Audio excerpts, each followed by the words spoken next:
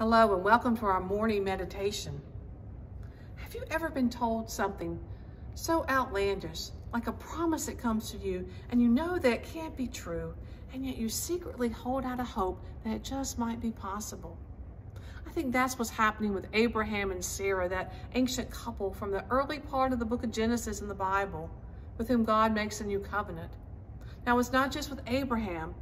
He makes a covenant that Abraham will have descendants, so many descendants, there'll be a great nation. And the Lord promises them a promised land of Canaan. Wow, what a gift of hope. Abraham's part of the covenant, his commitment, is to walk with God, to trust in God's power, and be faithful and blameless. If Abraham does that, God promises to make of his descendants a great and numerous nation. Well, it all sounds good. There's just one little snag in this. They have no children. Abraham and Sarah don't have a child between them to carry their name, no one to get married, no one to have grandchildren and great-grandchildren that could produce all those descendants. So is God wrong about this covenant, this promise God is making with Abraham? Had God not looked at Abraham and his wife, Sarah? They have great hair and lots of wrinkles, and they're not spring chickens. How can this promise be? How can God possibly fulfill this covenant? This window reminds us of those ancestors of faith from long ago who lived in tents as they listened to God, as they worshiped God faithfully. Abraham is considered the father of Israel, and so this story is told more than once in the Bible, in fact twice in the book of Genesis, and each time they can't believe it and they laugh at God. Have you ever laughed at God at a promise? Genesis says that Abraham heard the news and he fell on his face laughing at God. Have you looked at us lately, he said? I'm 100, Sarah is 90. Can a child be born to anyone like us?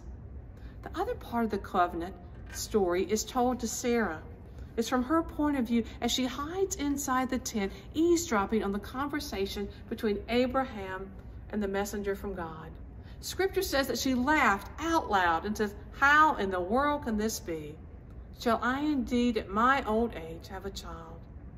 And when God replies to her, we hear again words we're going to hear again in the New Testament. In the Gospel of Luke, when a woman named Mary, a young woman, is baffled that she too will be pregnant, and she hears the words, "Is anything too wonderful for God?" For the Lord God promises that their descendants will be as many as the stars in the heavens and the grains of sand on the sea. And by the way, the Lord says to them, when your son is born, I already have a name picked out for him. You shall call him Isaac, which means laughter, because with God's covenant promises, nothing is too impossible or hard. Let us pray. Loving God, you're the keeper of covenants and promises.